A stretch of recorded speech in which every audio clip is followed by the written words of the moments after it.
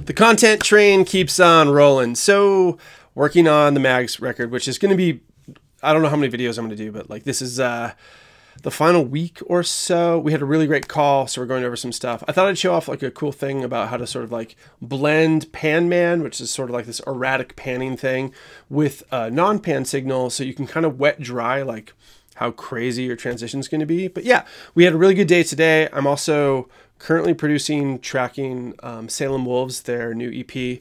No, LP, sorry. 12 songs. And I should say, Gray came in today, the singer, and crushed it. We're trying out a new, it's over there, but a new microphone. It's the Vanguard Aduio V4.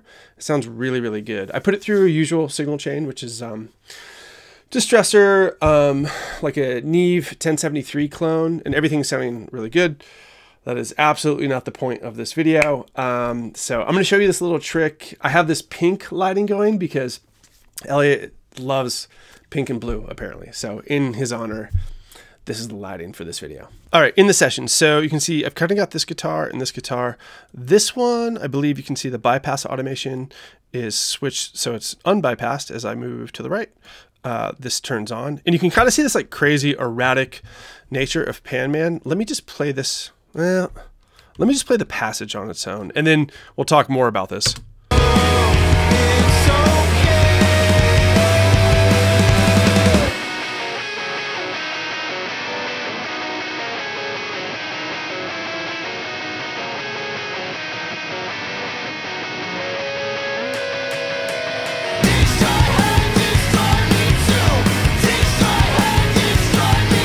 All right, so let's solo that guitar, the one that's panning, and let's put PANMAN on top of it.